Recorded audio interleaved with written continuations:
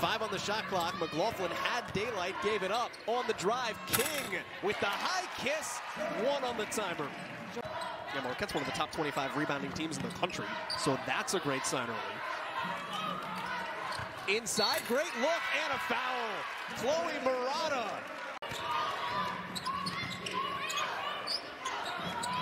Van Clunin looking for that post feed. Instead, she'll take it herself.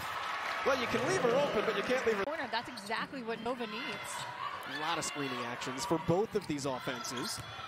Little high-low double team comes. Great find, layup good. Including great recognition. His husband and say, this man is sending me letters. What am I going to tell my husband? It's the same person. Coach Dillon talked about too. She's got 5 siblings. Carlin again. Great job. And boy, Middleton had a chance. You can see almost a reluctance to take some threes from Marquette, except for that young lady, Carissa McLaughlin. She hits them all. Basically. McLaughlin has the only threes for Marquette. Hunting for more, Carissa McLaughlin all day. 10 offensive rebounders in the Big East, Marquette. 1 offensive rebound.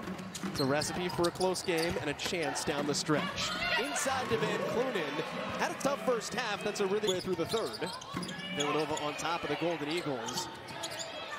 Warren Van Clunin, all 5 of Marquette's points. Oh, how about the screen? Well, if you can't get here where they've allowed less than 60 points. You gotta find ways to score down the stretch. Middleton helping the cause with the steal and finish. That's how you do it. McLaughlin, veteran Purdue grad transfer, finds the sophomore Middleton, the youth from Marquette rising up.